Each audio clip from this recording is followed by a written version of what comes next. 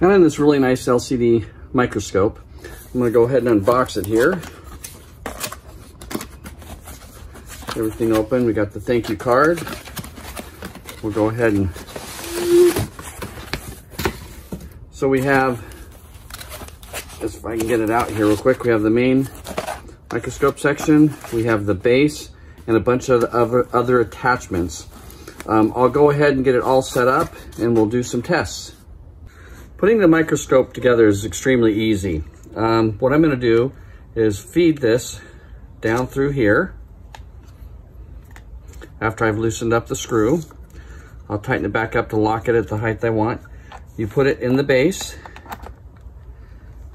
Once you get it into the base where you want, you screw down the black screw down here and you have it all lined up. So I'll get it all fired up and do some video testing it and see how well it works. All right, I was able to set this up onto my computer so that way I could do lecture capture for my class, and it has really good detail. So this will work well for being able to show different things on the screen.